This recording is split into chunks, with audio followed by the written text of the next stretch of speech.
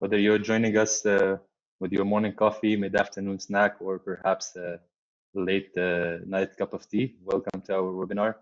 Meet the engineers, a unique Wavefront expertise to address optical metrology challenges of ESA's Euclid mission. My name is Omar Kubaiter, and I'm the digital marketing manager at Imagine Optic, a company specialized in development of wavefront sensing optical metrology, adaptive optic solutions, and custom developments based on engineering in optics, mechanics, and software development. I'm thrilled to have you all here today as we dive into the fascinating world of astronomy and optics. We have an exciting lineup of speakers who are experts in the field and have made significant contributions for both scientific research and practical application in astronomy. Our first speaker is Jean-Luc Dauvergne. Jean-Luc is a section editor for Ciel et Espace magazine, published by the Association Française d'Astronomie. He specializes in observation techniques and brings a wealth of knowledge and experience in the field of astronomy.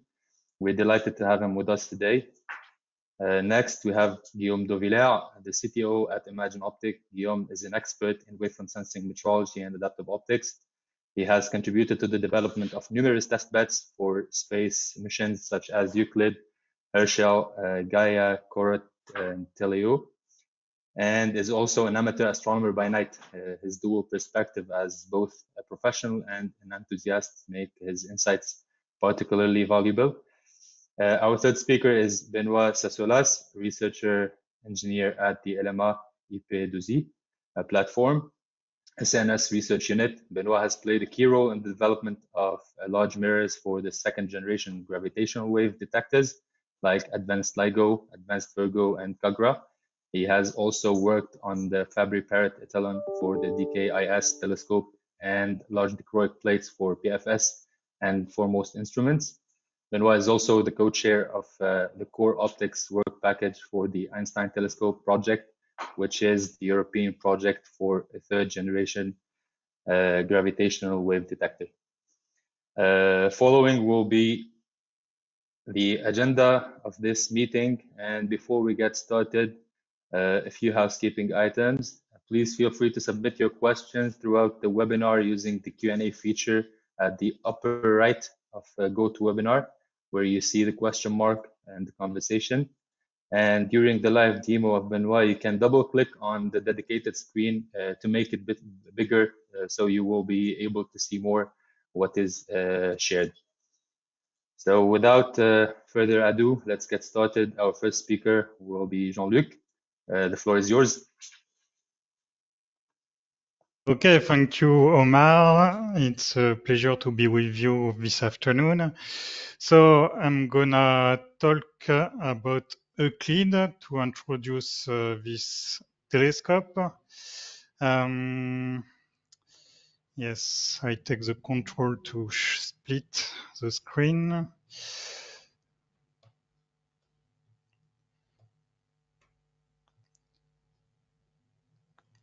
So as you probably already know, Euclid is a space telescope operated by the European Space Agency.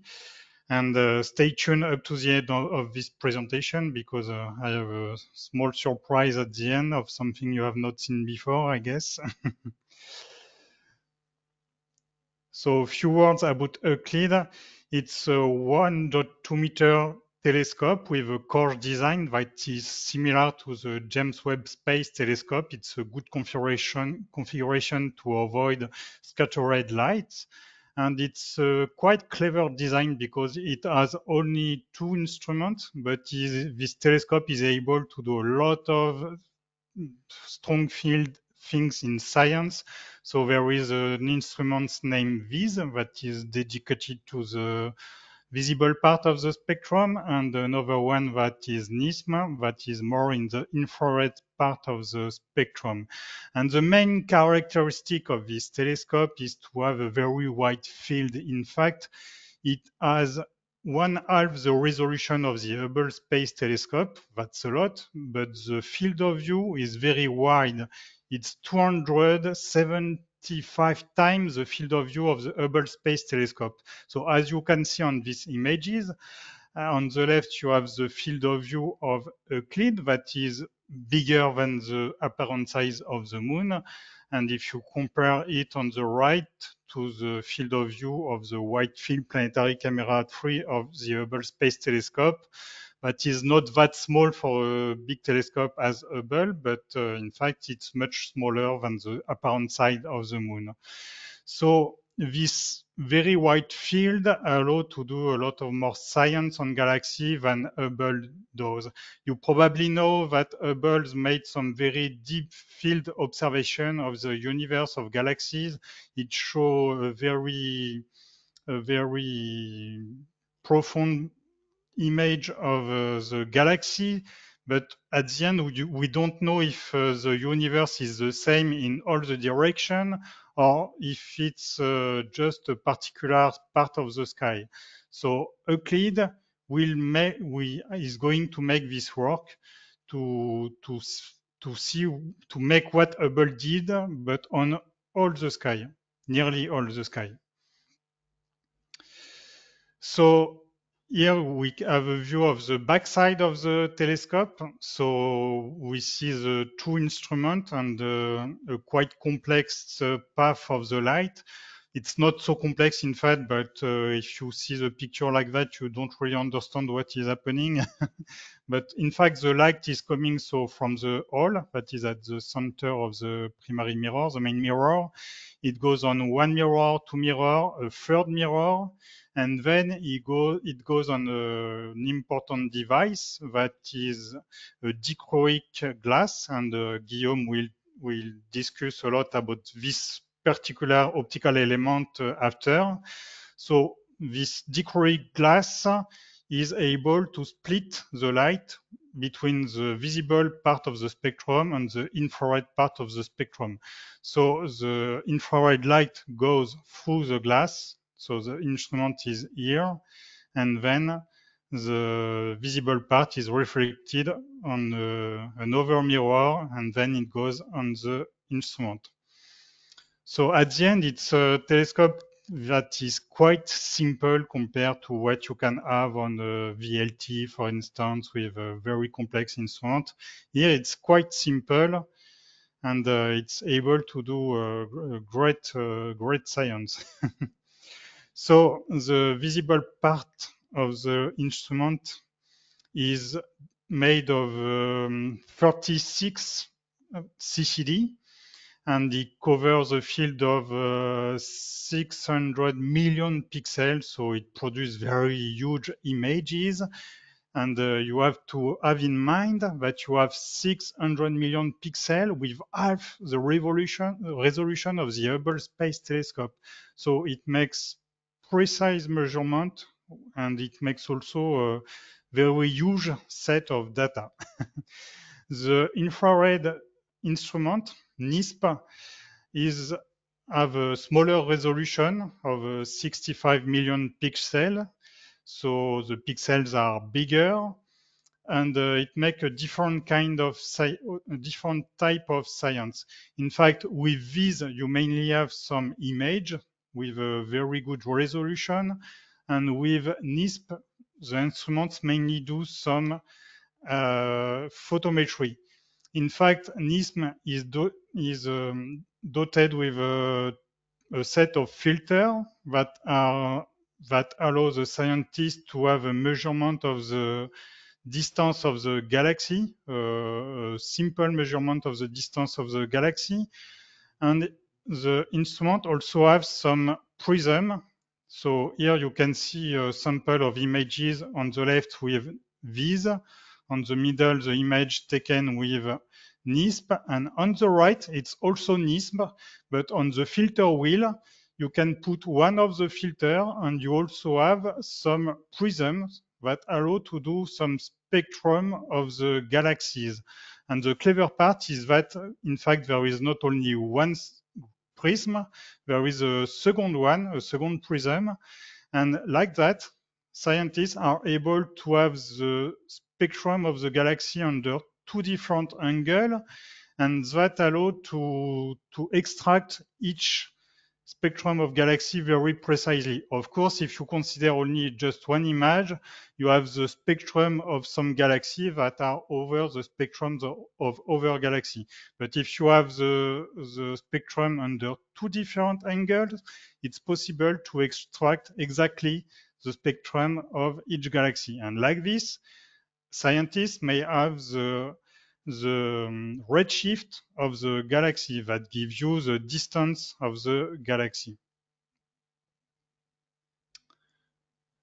So here is an example of the picture realized with the infrared instrument. They took different filters, and with this filter they are able to produce a color image of the skies. And when you look at such an image, you can see that some galaxies are quite white, we can say. Other are yellowish, and other ones are reddish. And just by looking the color of the galaxy, you have a first indication of the distance of the galaxy. The white galaxy is close to us, the yellow one is farther, and the red one is very far in the universe. It's not a very precise measurement, but it allows scientists to go very deep in the universe. And as you know, if you go very deep in distance, you also go very deep in the past. So as I said before, Euclid is going to produce a very huge amount of data. It will observe all the skies, but some part of the skies have some kind of light pollution, we can say. When light pollution is the light of the Milky Way, so it will avoid this central part with the Milky Way. And another source of light pollution to this kind of very deep measurement is the solar system. In fact, around the sun, there is a disk of dust, and it reflects the light of the sun. So Euclid will also avoid this part that is the plane of the ecliptic. But it has to observe all the rest of the skies, and it will make a very huge amount of data. In fact, it will produce 170,000 tetrabytes of data. That's huge. In fact, if you store it on classical 1 terabyte hard drive, if you would stack all these hard drives, the one over the other, it will make a tower of more than 2 kilometer height. So you have to imagine that it's, of course, a challenge to store all this data, to send it back to the Earth. And of course, the main challenge is to process such a very big amount of data, because in fact, it will not be made by the hand of man. It have to be done with computer automatically. And so they have to make some algorithm able to manage this very huge amount of data. So to understand, in fact, the two questions that Euclid is going to ask is to understand how is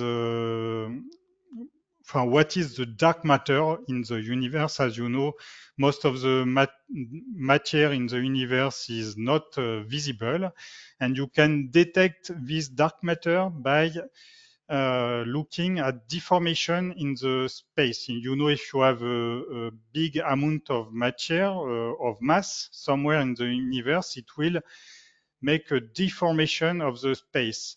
So what consider Euclid is that if you take an average galaxy, it has an elliptical shape.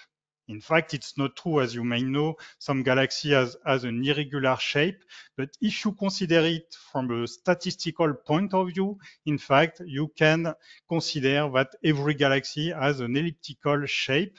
And what Euclid is able to do is to detect some very small deformation in this elliptical shape. Even it's able to detect some deformation of 1% in this shape. That means that if you look at a a picture took by Euclid, you will see some galaxy. Most of them will look familiar to you with a classical shape, and you will not be able to detect this deformation with your naked eye, but with some algorithm, it's possible to detect this deformation. So with this very precise image made with the visible channel of Euclid, they will make this detection of deformation. And then with the filter set of the infrared instrument, they have an indication of the position of the galaxy. So they will be able to make a global map of the dark matter in the universe.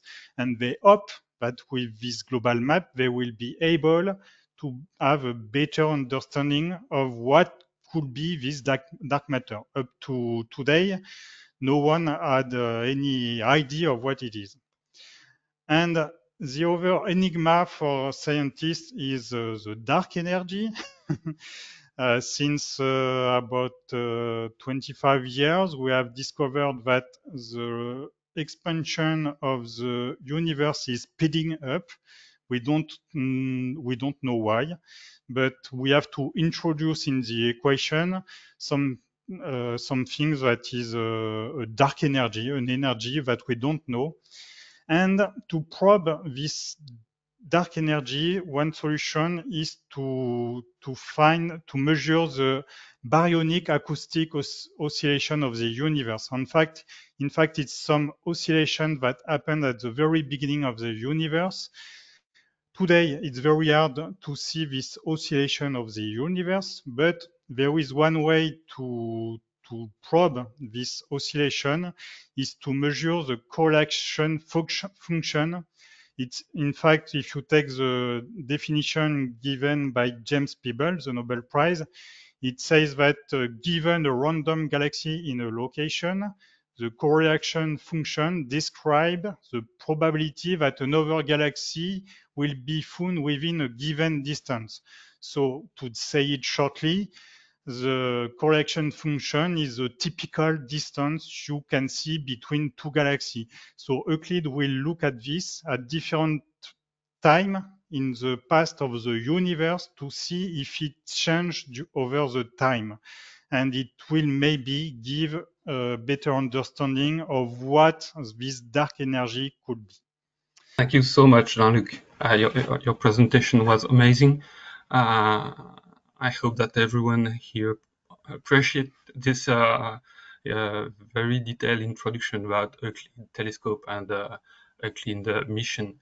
Yes, as you say, Jean-Luc, I will focus on one specific item that you introduced. Let me show you again this backfocal plane of the Euclid telescope.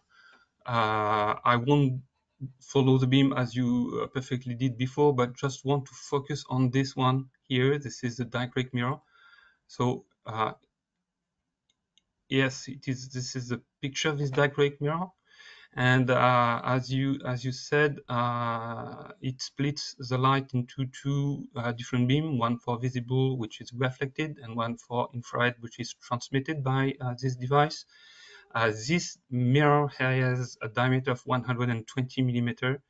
It has been designed and manufactured by a German company, OBJ.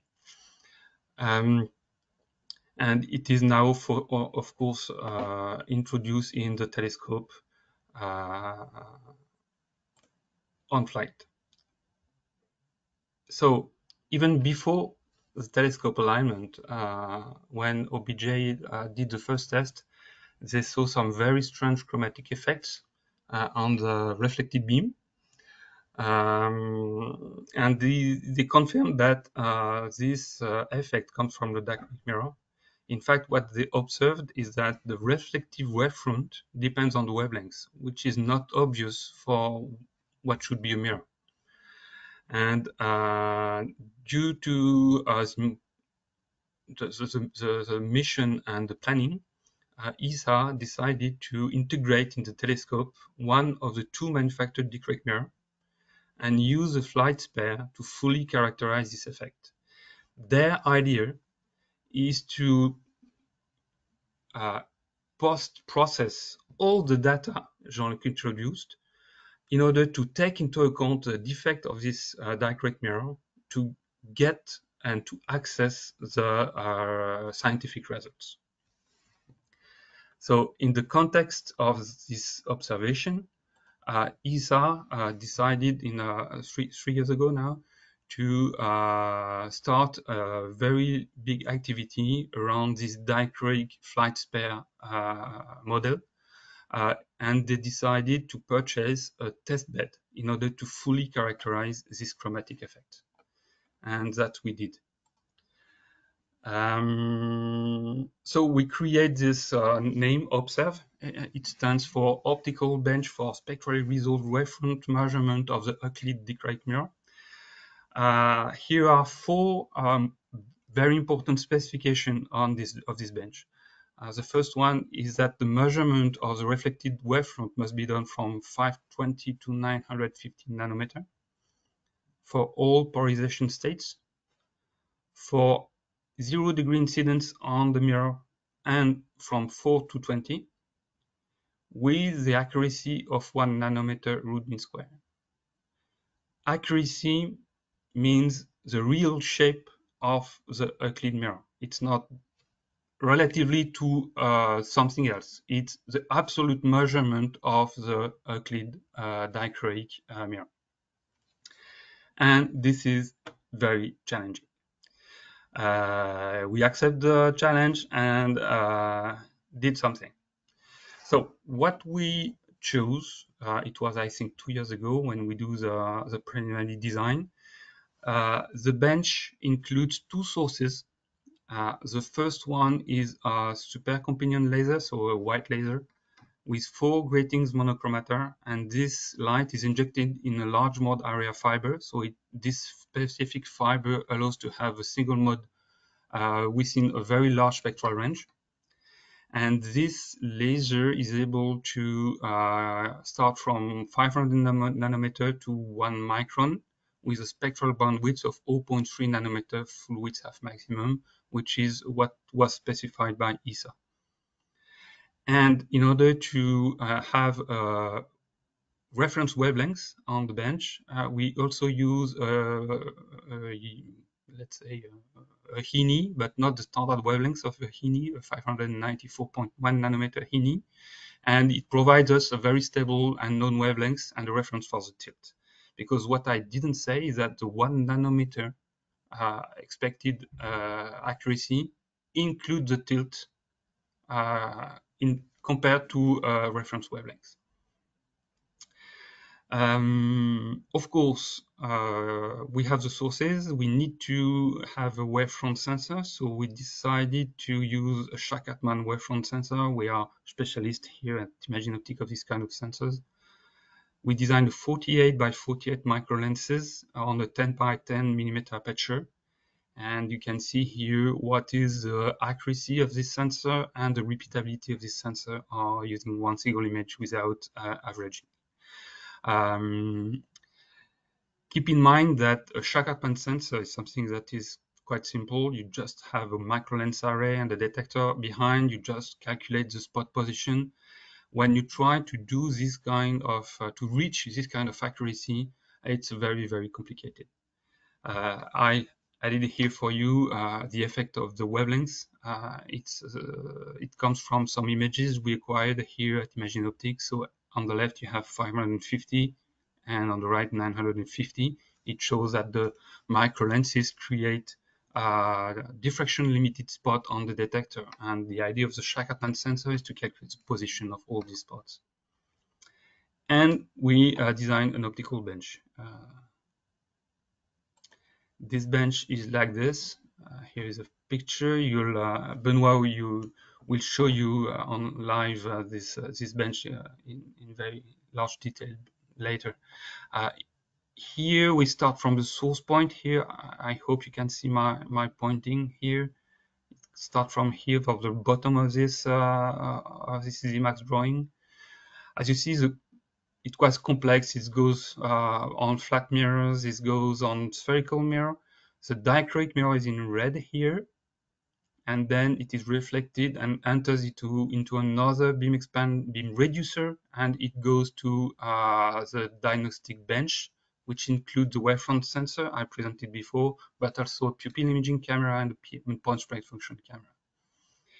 And the incidence can be changed by rotating this mirror here, and rotating this mirror here and translating on the long rail here. It allows you to change the incidence on the dichroic.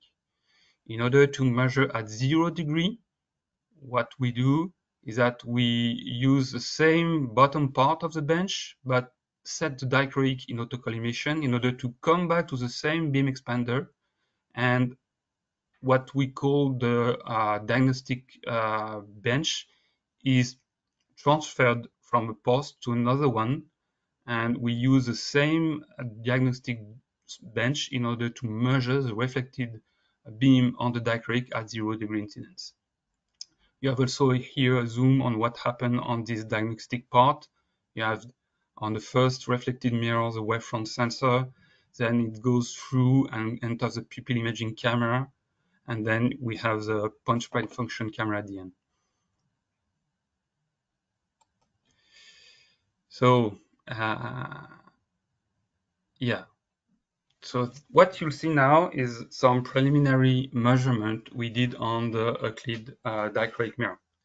So what you'll see is that here there is something which shows you the wavelengths. Here there is a plot. The wavelength is on the x-axis, and on the y you have the root mean square wavefront error in nanometer. And we did preliminary results at 0 degree incidence. It's the left part. At 19 degree with the same polarization P, and also on the right 19 degree but polarization S. Let's show you what happened. So you see here now the film is starting.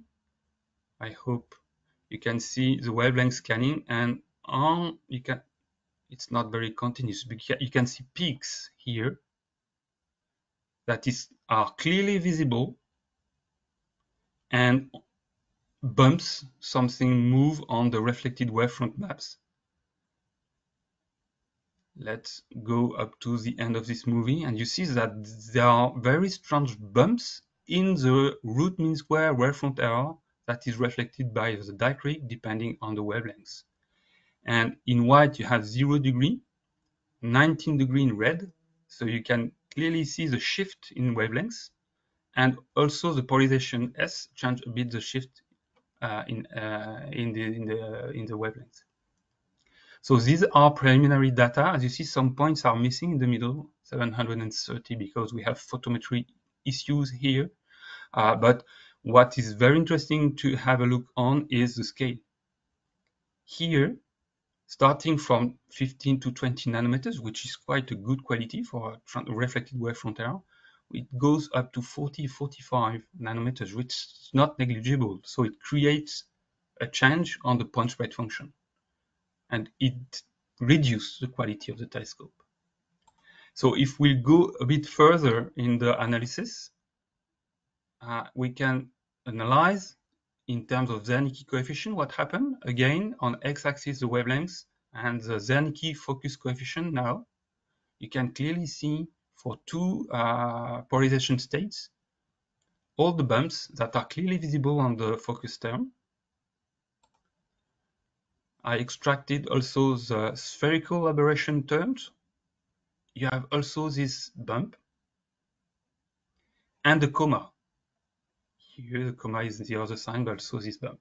If you remember well, Jean-Luc presented that the main purpose of Euclid is to measure very precisely the shape of galaxies. You probably know that if you have curvature or spherical aberration, it does not change the shape of the galaxy, but coma does. And this is frightening from the scientific point of view, because if you create comas that depends on the wavelengths, it means that you'll have clearly errors on the scientific data that will be calculated from the raw images if you do not take into account this effect.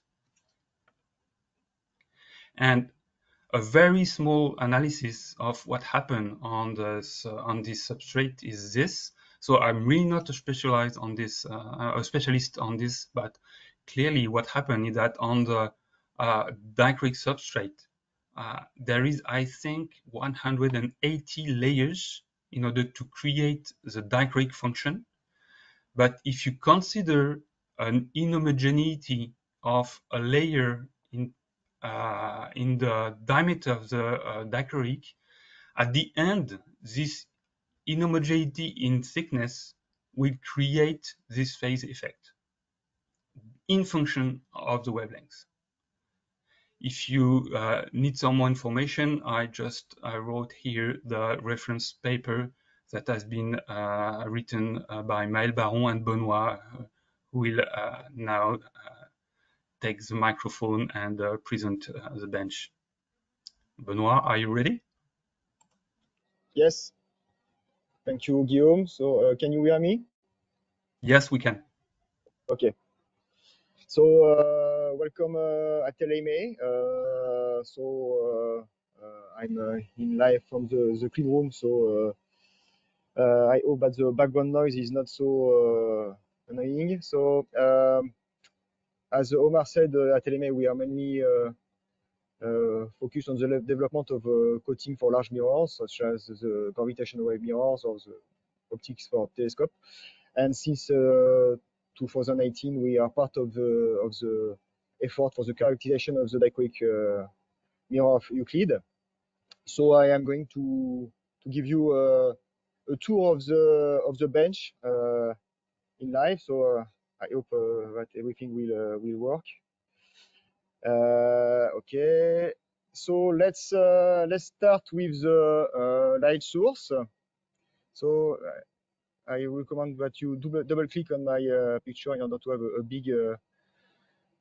big window. Okay, so you can see here in the red, this red block is a super continuum light source that provides the light over the useful wavelength range. And this light source is coupled with a monochromator right here in order to control precisely the selected wavelength with very high accuracy and high resolution. And then we have at the bottom a yellow large mode area fiber that brings the light towards the observed bench. So we are in the technical control room of the bench. So we are moving to the bench. Okay.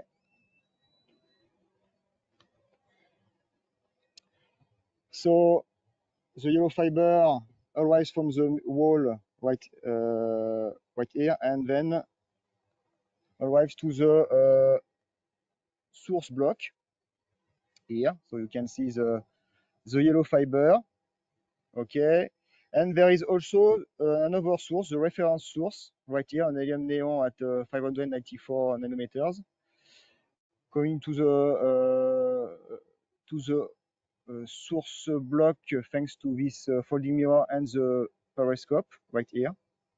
And then here on the source block, there are two very important systems, the ultra-fast shutters that enable to switch very quickly between both wavelengths, the reference wavelength and the useful wavelength.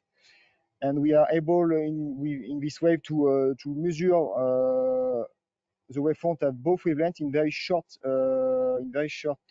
time, in order to freeze all the air turbulence along the optical path.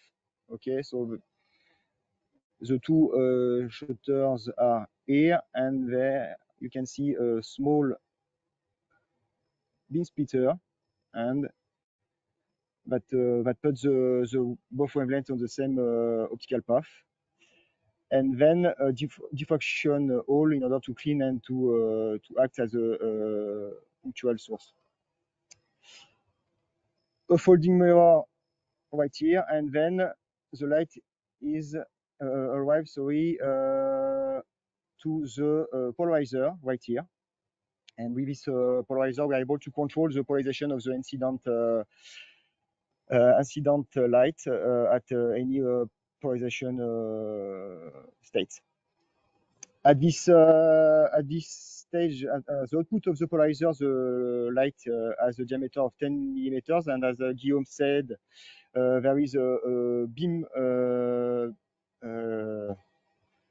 expander in order to increase the diameter of the beam up to 120 millimeter in order to match the diameter of the dichroic. So you can see some optics right here of the beam expander. And then we arrive to the what we call the trombone. Okay.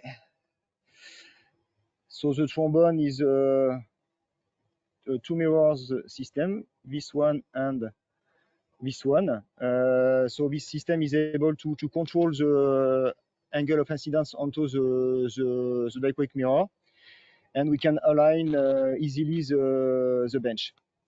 And then the light arrives to the dichroic mirror, so you can see the flight spare installed on the bench. So it is this yellowish mirror in this holder.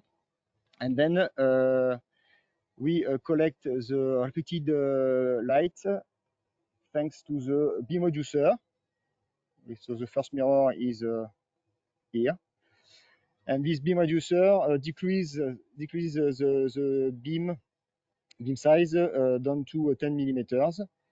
And the light arrives to what we call the diagnostic block. So this big system. So in this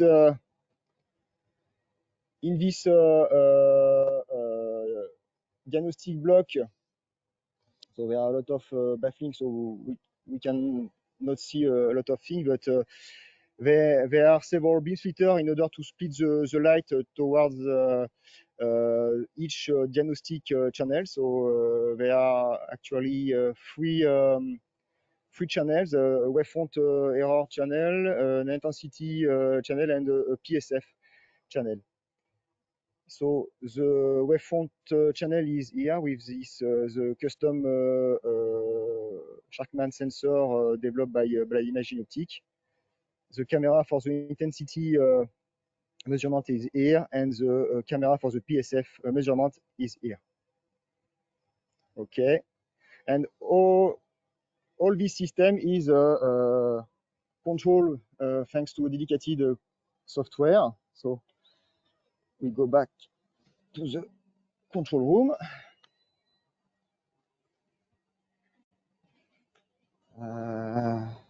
Okay. So I will give you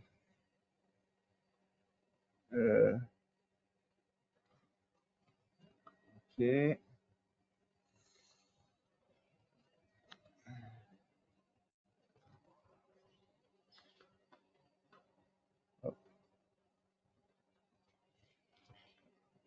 Okay. So you can see on the screen the control software for the acquisition and the alignment of the bench. So we can control every not every, but a lot of components on the bench. So the alignment of the mirrors and the parameters of the Sharkman sensor, for example. You can see in this image at the bottom left the spot image measured by the Sharkman sensor. We can see so you can see the spot here. Okay. and we can see also in live the Wavefront figure error. So right here. So as you can see here, the image is cropped. So that means that the bench is poorly aligned, and we can, thanks to this software, align remotely the bench. So I'm acting on one mirror of the trombone in order to align. Yes, and we retrieve the few pupil of the dichroic. So this software enables a lot of operation, but we at the end we get only the raw wavefront maps, and we need afterwards to process these images in order to correct some distortion because of the optical bench, and to average several measurements and so on. So there is another processing software developed also by Imagine Optic, and at the end we get the real wavefront error of the dichroic, and at every angle of incidence, polarization state, and angular wavelength we want. Yep, so that's it for this short tour.